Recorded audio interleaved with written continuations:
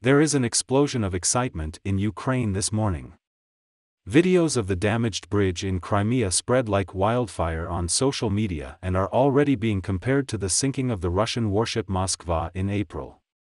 The Ministry of Defense of Ukraine wrote on Twitter, "Guided missile ship Moskva and Kerch Bridge. Two ominous symbols of Russian power in Ukraine's Crimea, sunk."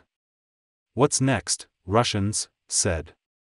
Creative social media activists from Ukraine created images to celebrate the explosion.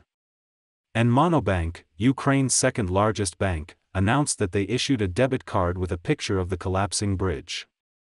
Ukraine's National Security Council chairman, Oleksi Danilov, was not the only one to point out that the attack took place the day after Vladimir Putin's 70th birthday. Along with the video of the bridge, Danilov shared Marilyn Monroe's famous video, "Happy Birthday, President," sung in 1962.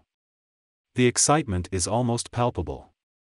After days of good news from the front, when Ukrainian forces recaptured areas Russia spent in February and March, the images of the burning bridge were a great morale booster.